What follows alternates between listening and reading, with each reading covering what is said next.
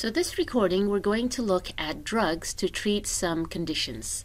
And the conditions that we're going to look at in terms of drugs managing are schizophrenia, depression, bipolar disorder, anxiety and insomnia, and ADHD. So to start off with, this is an overview slide to actually give you a little bit of a background for the understanding underlying the chemical imbalance associated with these conditions. So if you see over here, in schizophrenia, they've identified that people with schizophrenia may have too much dopamine, whereas too little dopamine is involved with or is associated with the symptoms of depression and ADHD, as well as Parkinsonism.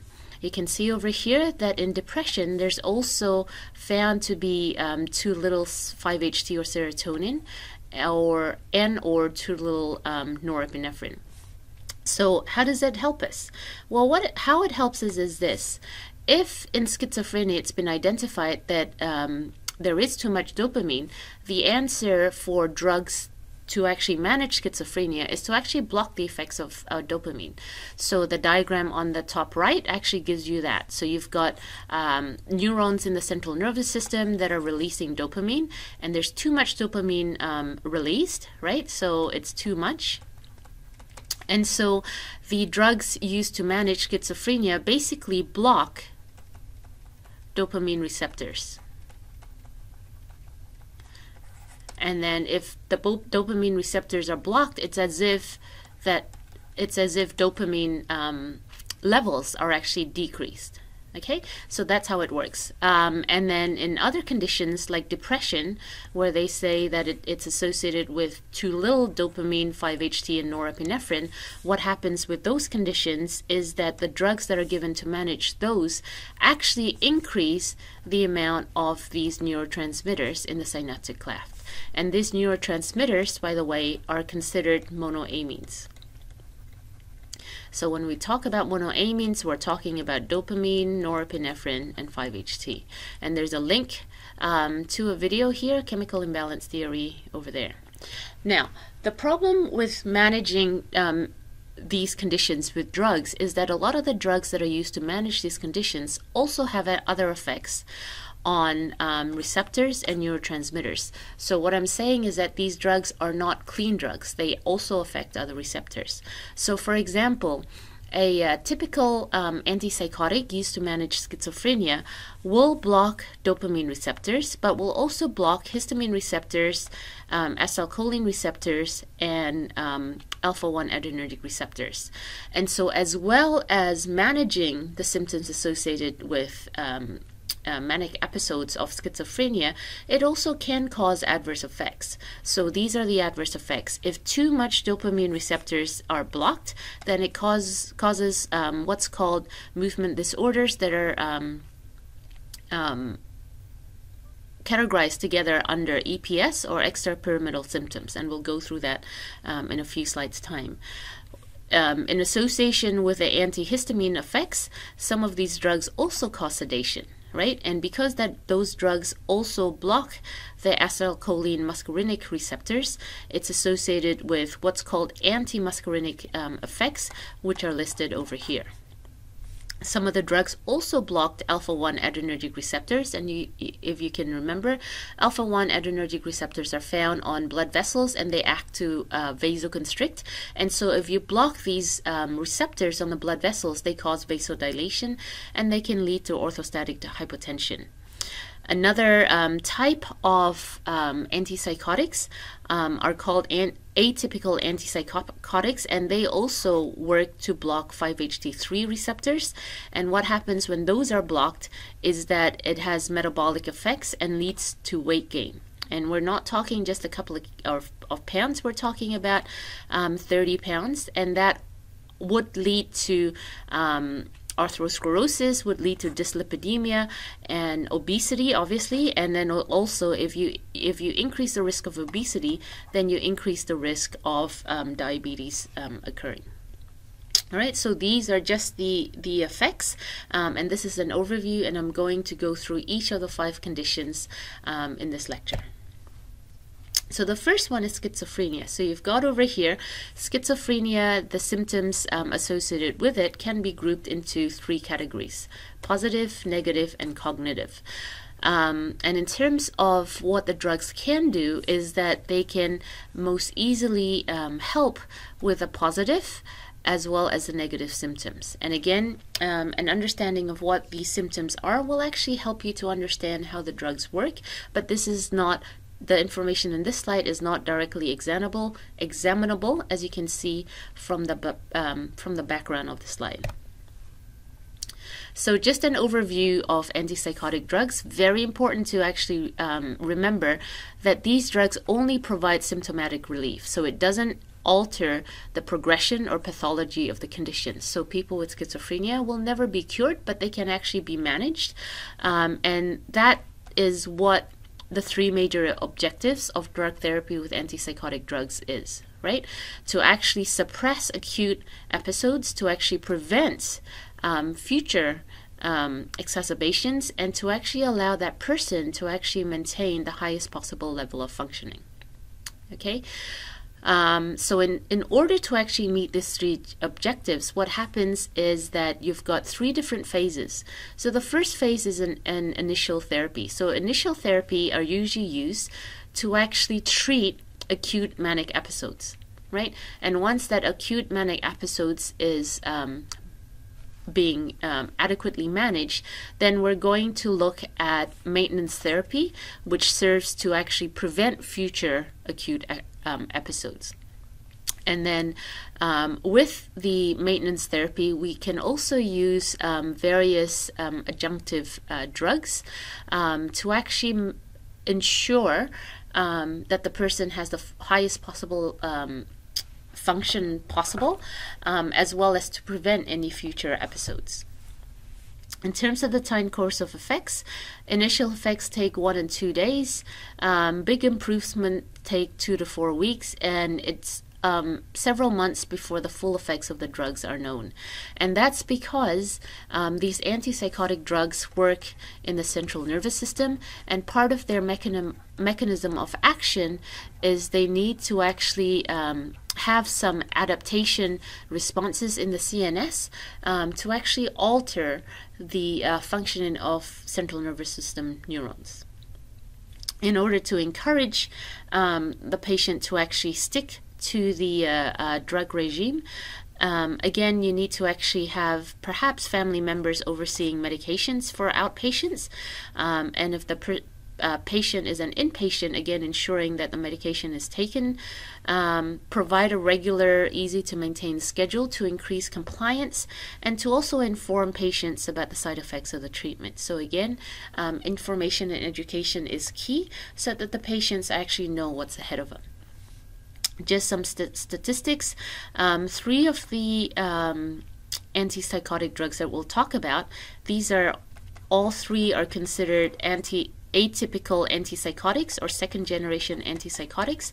They're among the top-selling medications of all time in the U.S., and the combined yearly sales of these 3 drugs are 18.5 billion just in the U.S. So you can see that it's a huge market, and it's very much in demand. Other considerations for antipsychotics is in terms of physical and psychological dependence, it's rare, and if the antipsychotics are withdrawn abruptly, it can precipitate a mild withdrawal or abstinence syndromes, right? Drug interactions, again, with these drugs, what happens is it can interact with the antipsychotic drugs to produce unwanted effects. So most antipsychotic drugs already have an anticholinergic effects, so you don't want to have the patient have a second or third anticholinergic effect, because it can intensify those anticholinergic effects. And those anticholinergic effects include dry mouth, blurred vision, constipation, and so on. Antipsychotics depress the CNS, so again, taking it with other CNS depressants can intensify that effect. And antipsychotics predominantly work as dopamine antagonists. So again, if a person is being given a dopamine agonist, that actually counteracts the antagonistic effects of the antipsychotics on the dopamine receptors. Overall, conventional antipsychotics are very safe. Death by overdose is rare. An overdose can produce depression, EPS, and hypertension. And so these are just some treatment strategies. Two generations of antipsychotic. First generation antipsychotics are also called typical antipsychotics. Second generations, which we'll talk about in the next slide, are called atypical antipsychotics. So the main mechanism for first generation antipsychotics is that they strongly block receptors for dopamine in the central nervous system. So these guys are dopamine antagonists.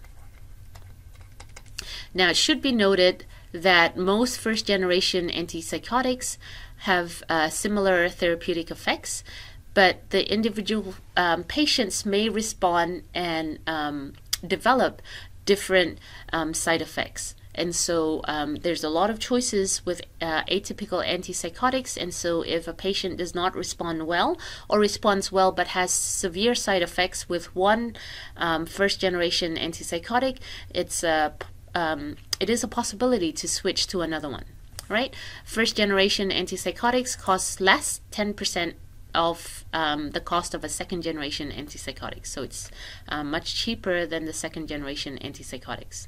So therapeutic uses in schizophrenia as well as other uses, right? It is also used to treat a person who has an acute episode of mania in bipolar disorder.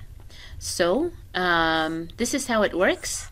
But as I said, these antipsychotics also block other receptors.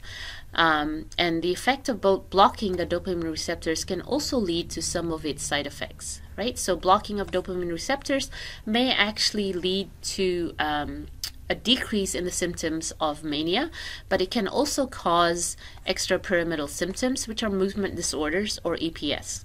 Right? It blocks histamine receptors to cause sedation. It blocks cholinergic receptors to cause these effects. It blocks adrenergic receptors to cause orthostatic hypotension. It can also lead to what's called neuroleptic malignant syndrome. It's a rare but serious reaction and can cause death if untreated. And so the neuroleptic malignant syndrome, one of the big things is that it causes autonomic instability. So the autonomic system, nervous system, is your parasympathetic and your sympathetic nervous system, and so it causes an imbalance within those two systems. So it can lead to a depression of the respiratory tract, it can cause dysrhythmias, it can cause fluctuations in blood pressure, right? And that, if left untreated, can actually lead to seizures, coma, and then death. Second generation antipsychotics are also referred to as atypical antipsychotics, and what they do is they provide moderate blockade of dopamine receptors. And so if you just lightly block the dopamine receptors, it leads to fewer extrapyramidal symptoms, but it also blocks the serotonin receptors a lot stronger, right? And blocking of the serotonin receptors leads to metabolic effects. I should say that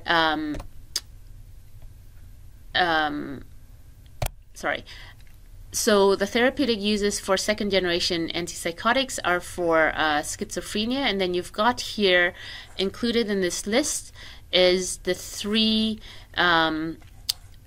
most prescribed drugs in the US, right? There's Zyprexa, Abilify, and Seroquel.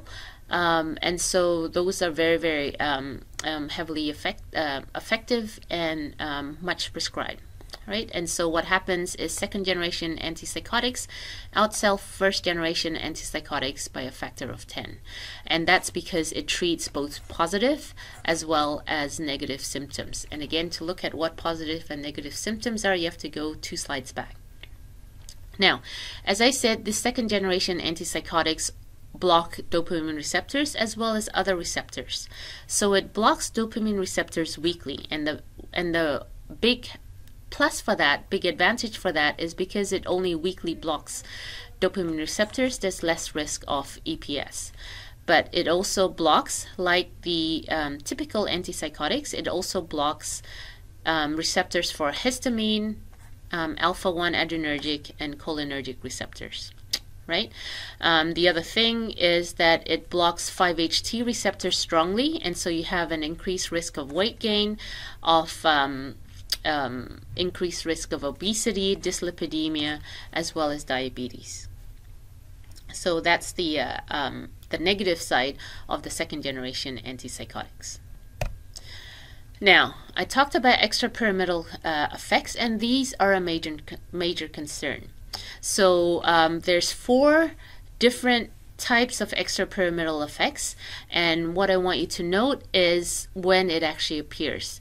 So acute dystonia can appear within hours or days of the first administration of the antipsychotics. Parkinsonism occurs within the first month. Akathisia occurs within 2 months, and then tardive dyskinesia appears during long-term therapy, and it's often irreversible. So the first 3 are reversible if the drug is changed or the drug is withdrawn, but the last one is not reversible, and so we need to actually watch out for that.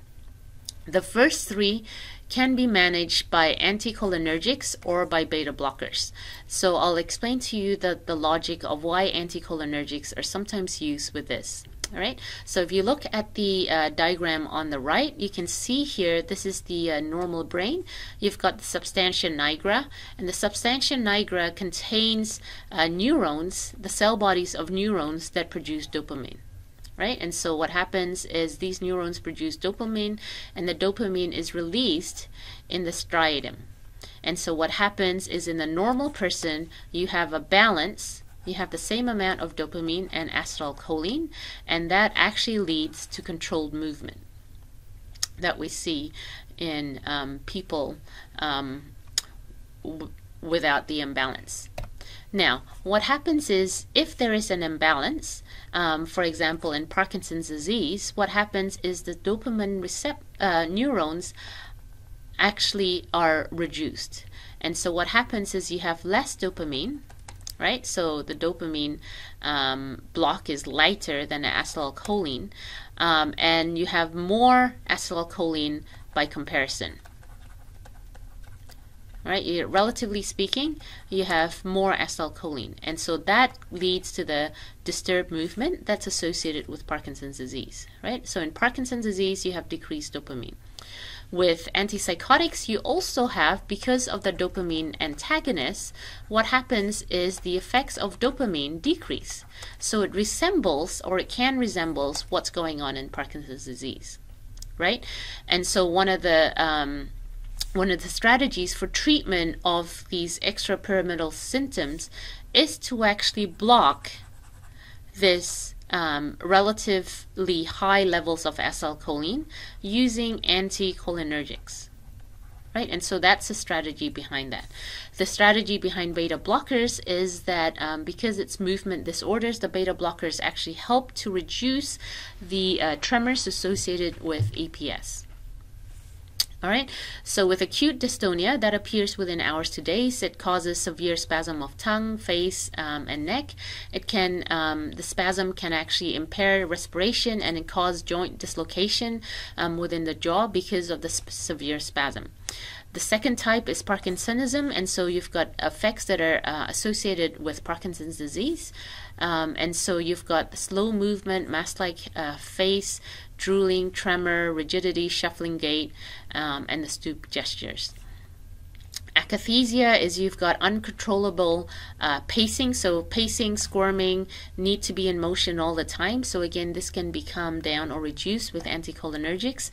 And then the last one, tardive dyskinesia, appears during long-term therapy. So it needs to be monitored every 12 months in the first instance and more frequently after that to ensure that this doesn't appear. Right? Because again, it's often irreversible, so you want to prevent the appearance of this. And you've got this lip smacking, worm-like movements of the tongue and face, and that can be quite disconcerting. Moving on, we've got antidepressants. So antidepressants is, depression is the most common psychiatric disorders. The risk of suicide is high. It's often untreated. Twice as common in women than in men. And then you've got some stats over here, right? So antidepressants, the drugs, are only primarily used to relieve symptoms of what's called clinical depression, and it can also help people with anxiety disorders to actually calm them down, and it's not really indicated for uncomplicated bereavement. So if a person has loss of a loved one, it's not really recommended for people undergoing what's called uncomplicated bereavement, because hopefully that will resolve by itself over time. So antidepressants treatments, obviously because this is a pharmacology course, we will focus mainly on the drugs, pharmacotherapy, and of the 5 category of drugs, we will focus on these 3. Other treatments, non-pharmacotherapeutic based treatments are psychotherapy, electroconvulsive therapy used when a rapid response is needed, so used for elderly patients that are starving, patients that are severely depressed, or patients that are suicidal, again to actually jumpstart the whole process. And then you've got transcranial magnetic stimulation, vagus nerve stimulation, and light therapy. So again, we won't actually spend any more time on this, just to actually let you know what the various options for antidepressant treatments are. Basic considerations of antidepressants. Again, like the antipsychotics, the symptoms resolve very slowly, right? Initial responses develop after 1 to 3 weeks. Maximal responses may not seen for 3 months, right? Failure when taken 1 month without success. And this is where these 3 possibilities might actually, or actually these 2, might actually be used in order to actually jumpstart the treatment. All right. In terms of drugs selection, the chemical basis of depression may lie in the deficiency of monoamines, and monoamines are norepinephrine, dopamine, and serotonin. And so you see what the various drugs used to actually treat depression is to actually increase the effects of norepinephrine, dopamine, and serotonin, right? Antidepressants have nearly equal efficacy, but it's really which drug actually works for the individual patient. Now, in terms of treatment management, suicide rate with antidepressants may actually increase during early treatment, and that's because when people are severely depressed, they may not actually be able to form a suicide plan, whereas when they're on antidepressants, they're actually cognizant enough to actually develop a plan and perhaps follow it through. So again, the risk of suicide is very, very real in people taking antidepressants. So the patients need to be observed closely for suicide ideation, worsening mood, changes in behavior, in case it does lead to the person actually carrying out a suicide plan. And so just in order to actually prevent that or to monitor that, dosing of patients should be directly observed. And also in terms of outpatient, the prescription needs to be made for the smallest amount of doses, and to monitor the patient closely. The first group of antidepressants are called Tricyclic Antidepressants, or TCAs. And what happens is this is the drug of first choice. It has long and variable half-life. So again, single daily dose is often given, and also individualization of dosage is also highly recommended because of the variable half-lives. TCAs are involved in blocking neuronal reuptake of 2 monoamine transmitters. All right, so what happens is this. So neurotransmitters are produced by the cell body transported down the axon and then released into the synaptic cleft. So you've got the release of these neurotransmitters over here. At some point, these monoamines go back into the neuron through this transport pump over here, right? And so if those neurotransmitters go back into the neurons, that means that there's less neurotransmitters over here. And the underlying basis of chemical imbalance in depression is that there's less norepinephrine and there's less serotonin in people with depression. And so what happens is tricyclic antidepressants block this pump, so it basically increases the amount of time that these monoamines actually spend in the synaptic cleft. And as you've got more monoamines in the synaptic cleft, there's more chances of it binding to the receptors and more chances of activating those receptors and causing an effect and alleviating the symptoms associated with depression. And so you see over here, therapeutic uses are to actually lift depression, to actually treat people with bipolar disorders when they've got acute depressive syndromes and also with fibromyalgia syndrome. Right? Adverse effects is this. Because you've got an increase in norepinephrine, what happens is the norepinephrine increases not only in the CNS, but it also increases in the peripheral nervous system. And if you have an increase in norepinephrine levels in this peripheral nervous system, it can actually activate the sympathetic nervous system and cause dysrhythmia, tachycardia, and AV block, and again ventricular tachycardia and ventricular fibrillation, right? So it can actually cause cardiac toxicity and may lead to death.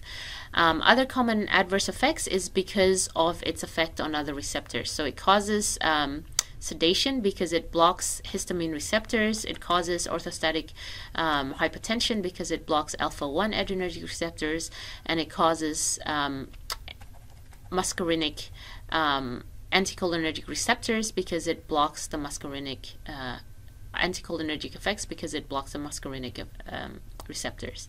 And again, just to highlight that there is a possibility of increase in suicide risk attempts during early treatment.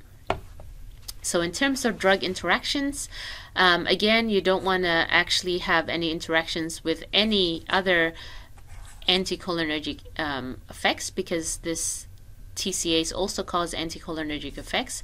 You don't want any interactions with other drugs which stimulates the sympathetic nervous system because this drug also stimulates the effects on the heart. You don't want interactions with other antidepressants. So the monoamine oxidase inhibitor is another class of antidepressant. And because antidepressants depress the CNS, you have to take care that there's no interactions with other drugs that also cause depression of the central nervous system.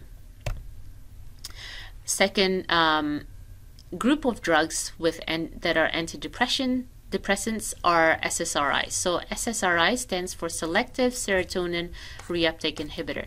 So basically, these drugs work the same way as the TCAs, but the difference is this. With TCAs, you've got, it basically causes a blockade of the norepinephrine going in as well as the 5-HT reuptake. Whereas in SSRIs, what happens is it only blocks reuptake of 5-HT. And so what happens with this is the amount of 5-HT in the synaptic cleft increases. And you can see over here, it's the most commonly prescribed antidepressant. The good thing with this is it does not have effects on most of the other receptors that TCAs have. So it doesn't cause hypotension, doesn't cause sedation, doesn't cause anticholinergic effects, right? Death by overdose is extremely rare. And therapeutic uses are listed over here. So again, for depression, for bipolar disorders, for panic disorders, and for bulimia, So what happens is it selectively inhibits serotonin reuptake to cause an increase in the levels of serotonin within the central nervous system synapses, and it also causes CNS excitation. Adverse effects, which can begin anywhere from 2 to 72 hours after treatment, is because it causes CNS excitation. It can cause these effects, right? And that's to do with CNS excitation. It can also cause withdrawal syndrome if it's stopped abruptly.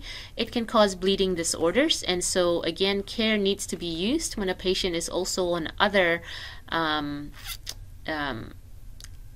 drugs which are antiplatelets or anticoagulants, which increase the risk of bleeding. And then it can also cause sexual dysfunction and weight gain. And again, we see this weight gain associated with some of the atypical antipsychotics, and it's through the increase in 5-HT.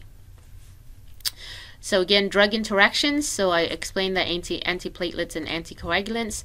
And again, monoamine oxidase inhibitors and tricyclic inhibitors are other classes of antidepressants, and so it increases the risk of what's called serotonin syndrome. So this is the second class of antidepressants. Third class of antidepressants are called monoamine oxidase inhibitors, or MAOIs, right? MAOIs. And MAOIs are usually given when the second or when they've already been tried on TCAs or SSRIs and they're not successful. The reason behind why MAOIs are reserved until these other drugs have been tried is because the effects of MAOIs, the side effects, are more dangerous, right? It can trigger what's called a hypertensive crisis, which we'll talk about in the next slide. So MAOI, basically, as I said, the monoamines are norepinephrine, serotonin, and dopamines. And so what happens is MAOI convert monoamines, dopamine, 5-HT, and norepinephrine into inactive products, right? And so if you inhibit this enzyme, what happens is the amounts of dopamine goes up, the amount of 5-HT goes up, and the amount of norepinephrine goes up, and it causes CNS excitation. The problem is that monoamine oxidase is also an enzyme that's used to inactivate tyramine. And so tyramine is found in certain foods, and we'll look at it later on. And what happens is if tyramine is not inactivated by monoamine oxidase, is it causes an increase in the release of norepinephrine. And we'll look at that, as I said, later on. So you've got just a graph over here.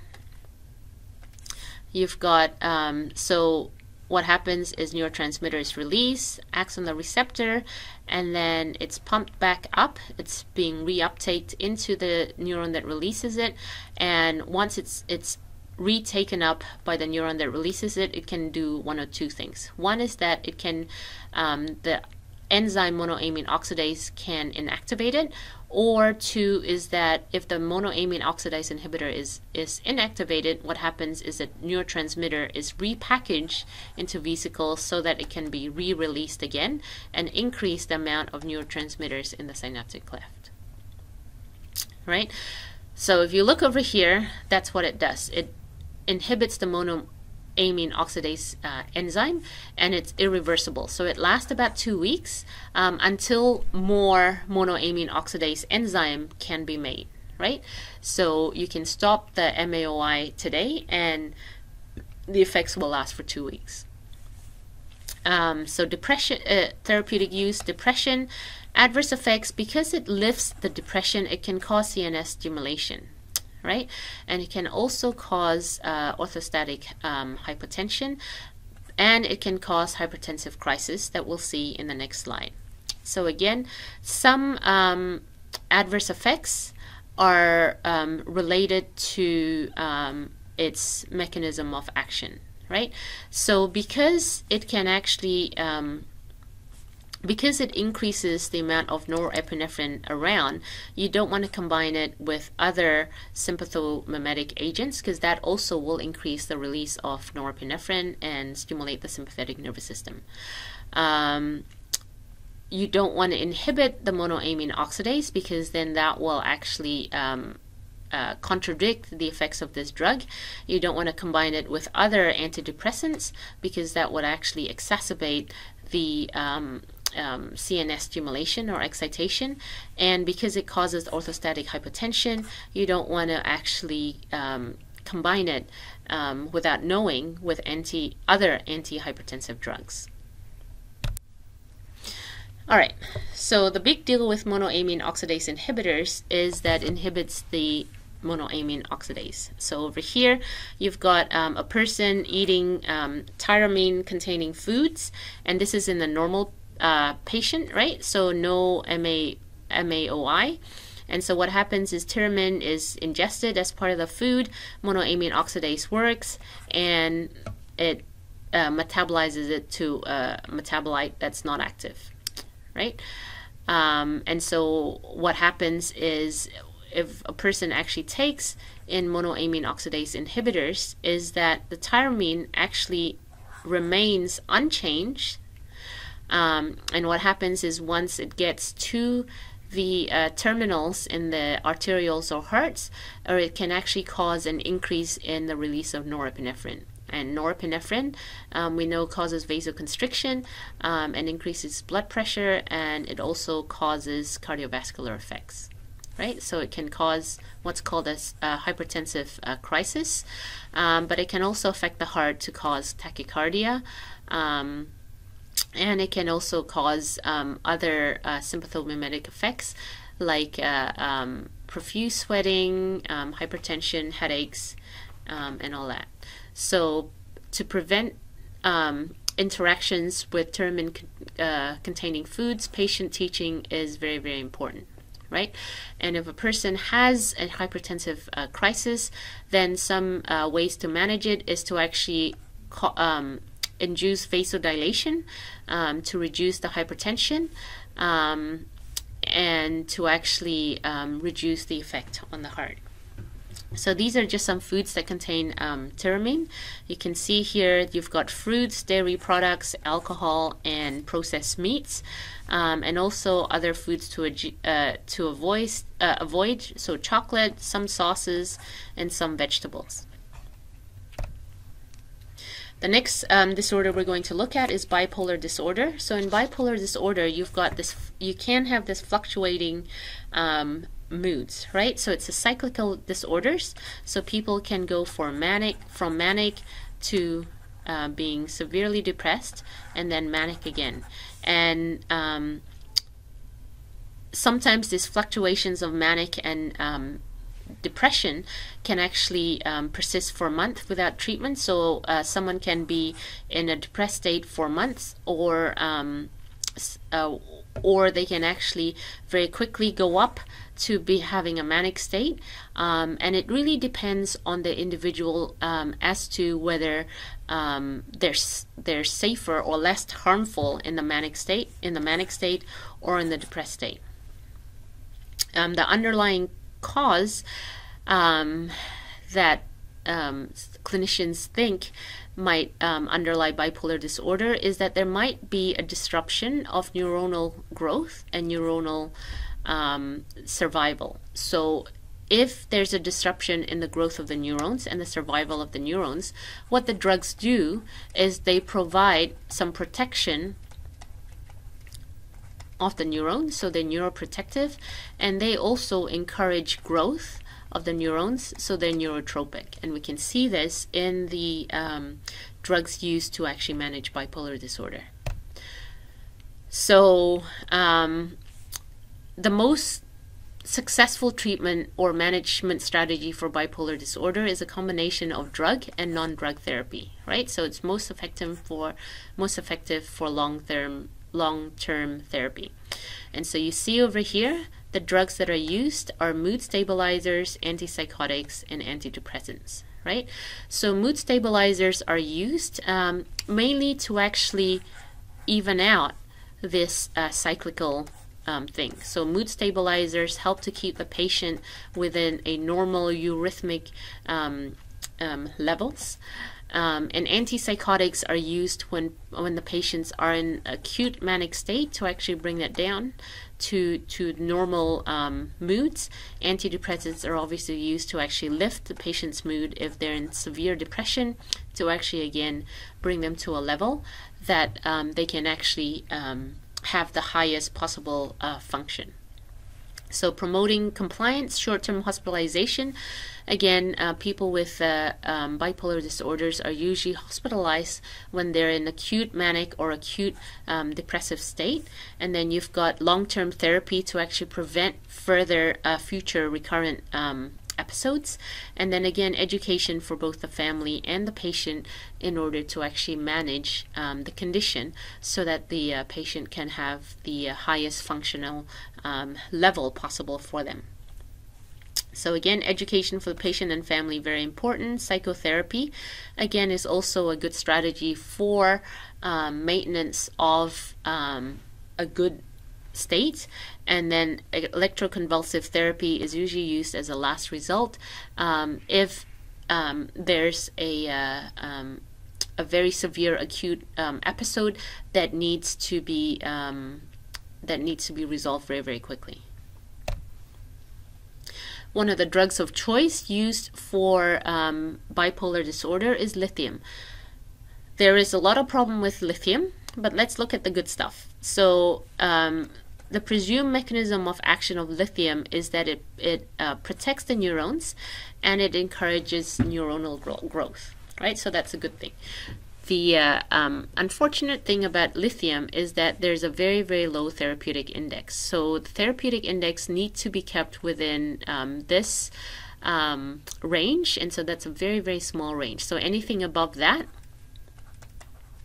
will lead to toxic effects. Anything below that, you have no therapeutic effects, right? So it needs to be kept within a very, very tight range. And so again, if a person is started on lithium, it needs to be monitored every 2 to 3 days, and then with blood tests every 3 to 6 months. Because it has a short half-life, the doses are split during the day, and because it's an inorganic ion, what happens is there's no antidote to lithium, but you can actually remove it with dialysis.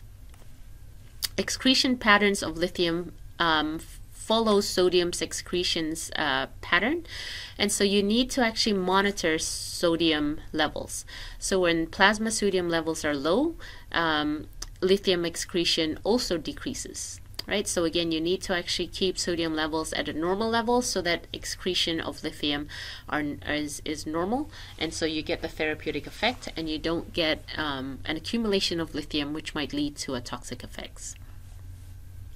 Adverse effects are severe even at therapeutic levels, and that's also a problem because you have to actually convince someone who is perhaps in a manic state to actually take lithium with all the with all the adverse effects that it's associated with. So the most common ones are gastrointestinal upset, so that's dyspepsia, indigestion, stomach upset, nausea and vomiting, and all that kind of stuff. And then you've got tremors as well. Polyuria, it's can be toxic to the kidney. It can cause hypothyroidism and goiter as a result of that. And for pregnant women, it can cause, it can be a teratogen. So again, need to actually ensure that the patient taking lithium is not pregnant. Signs of toxicity are listed over here. So drug interactions, we need to watch for a patient actually taking diuretics, because what happens is with a person taking diuretics, they would actually cause an increase in sodium loss, and so you'd have more lithium leaving the system, and it's not going to be as effective. Anticholinergic drugs also may cause gastrointestinal symptoms, and also just to watch out when used in combination with non-steroidal anti-inflammatory drugs. So this is the drug of choice, but it's also been largely replaced by another drug that's listed over here, right? Because valproic acid is much safer. It has a higher TI. So it's as effective as lithium with a higher therapeutic index, works much faster, and has less side effects. All right, so as effective as lithium because the mechanism of action is the same. Valproic acid was actually developed as an anti-epileptic drug, and the way that it treats it manages bipolar disorder is that it's effective really when a person is in the manic state, right? Because as an anti-epileptic drug, what happens is it calms down the neurons, and so if a person has an acute manic episode, it's valproic acid is able to actually resolve the symptoms associated with it. There are some serious toxicity effects, and they're listed over here. So you've got some common side effects, but again, they're not as severe as is the case with lithium. Carbamazepine is also another anti-epileptic drug, and again used to treat acute manic episodes. It also, the thing with carbamazepine is it induces hepatic enzymes, which accelerates drug metabolism. So again, you need to actually maybe give a higher level of other drugs that are taken together with carbamazepine in order to ensure a therapeutic levels. And then the third anti-epileptic drug is listed over here, and this is usually given for long-term maintenance therapy of bipolar disorders, right? This can be used alone or in combination with other mood stabilizing agents. So the last group of, or the second last group of drugs are CNS depressants. So CNS depressants are used primarily to treat anxiety and insomnia. Used to treat anxiety at low doses, used to treat insomnia at higher doses. And so these are also called anti-anxiety agents or anxiolytic. Two classes of CNS depressants, benzodiazepines and barbiturates. They're benzodiazepine-like drugs, but we won't actually talk about this because they're very similar to the benzodiazepines. Benzodiazepines have a lower potential for abuse, right? Produces less tolerance and physical dependence, safer than other general CNS depressants. Barbiturates were developed first, but they're not as commonly used now because it can actually it has a higher potential for abuse, and it can actually lead to death if taken with an overdose. So we're going to look at that as we go along. So again, this is just a comparison of the effects of benzodiazepines to barbiturates. So you see here benzodiazepines relative safety is high compared to barbiturates that has a low relative safety margin, right? And the reason why the safety relative safety of benzodiazepine is higher than barbiturates is because of this, right? So it has a low suicide potential, low ability to depress respiration, as well as CNS function, low ability to cause tolerance, physical dependence, and abuse, and doesn't really induce hepatic drug metabolism. Whereas you can see here in barbiturates, it's high risk for all these factors.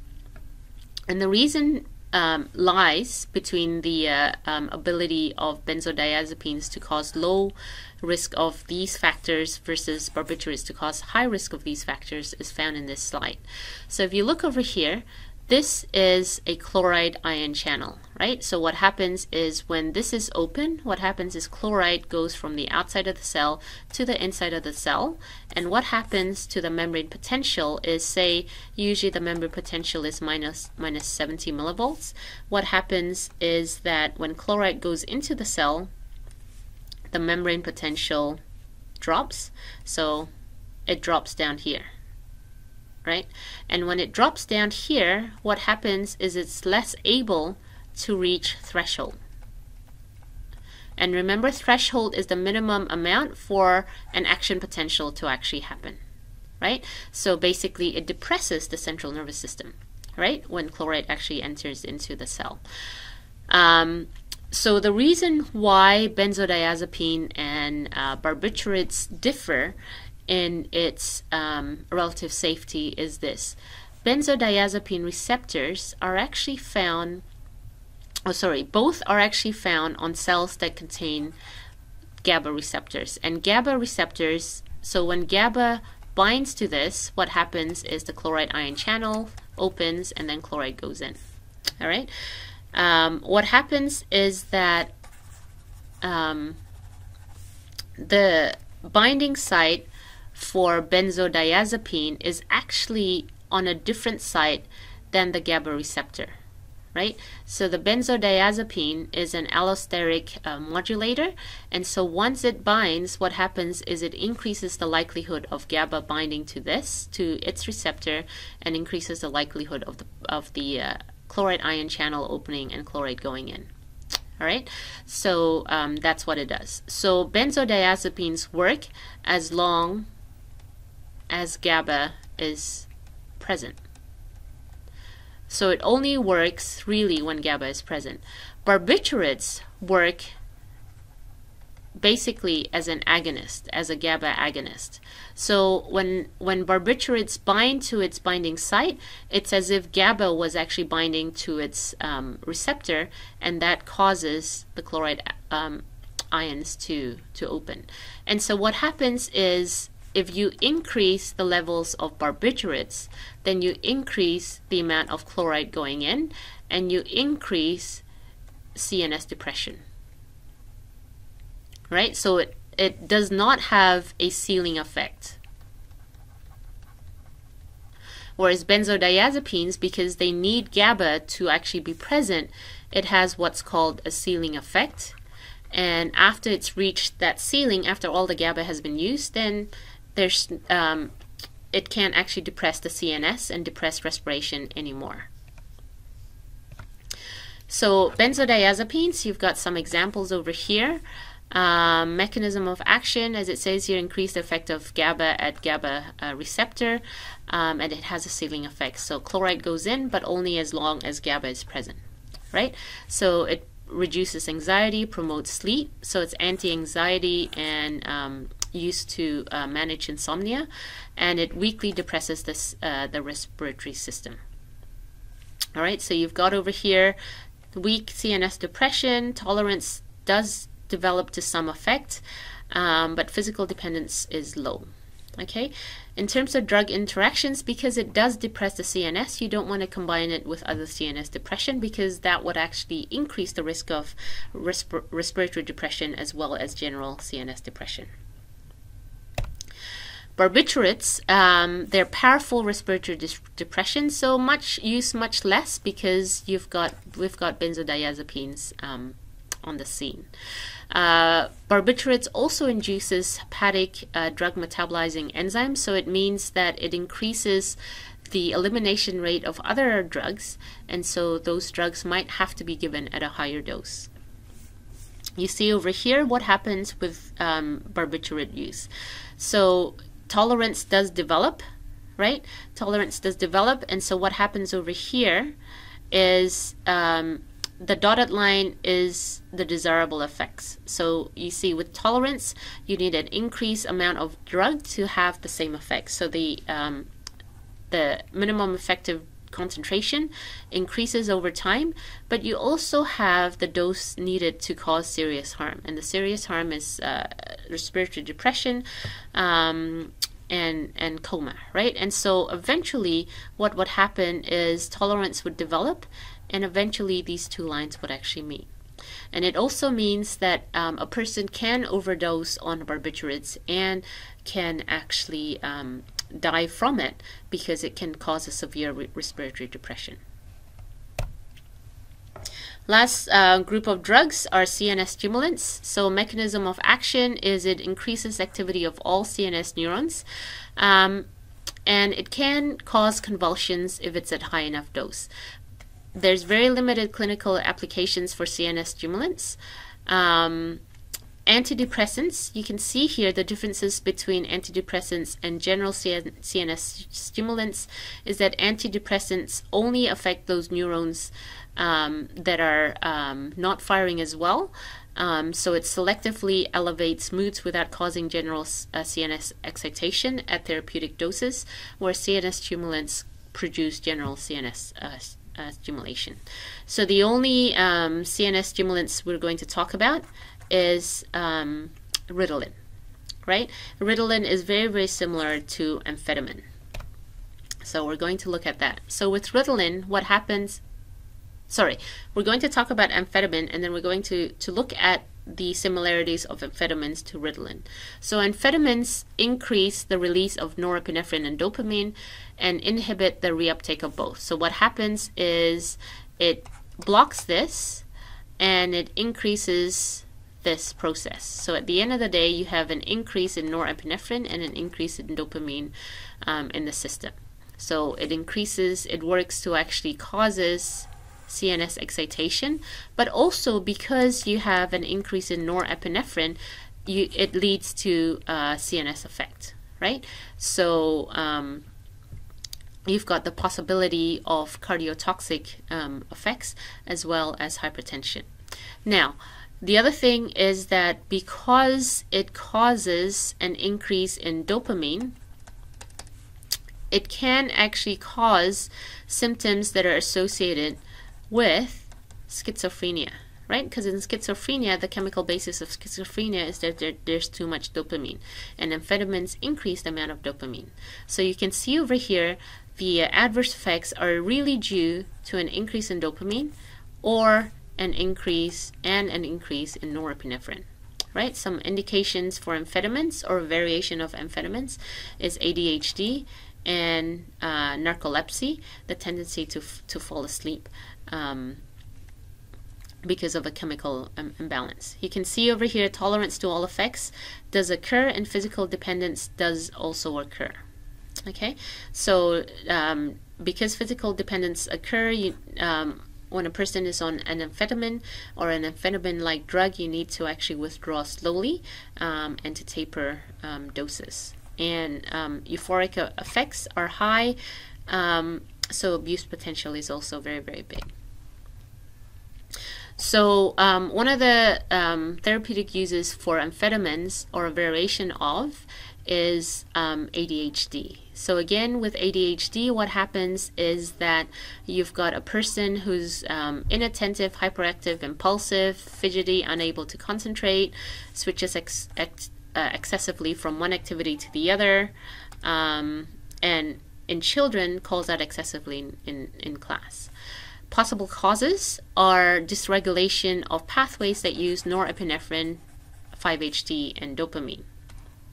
So because it's dysregulation of pathways, what we think happens is that there's reduced 5-HT, reduced norepinephrine, and reduced dopamine, right? And so the treatment is to give something that increases norepinephrine and dopamine levels by increasing its release or inhibiting the reuptake of both. So that's where Ritalin come in. So Ritalin has an almost identical profile to amphetamine.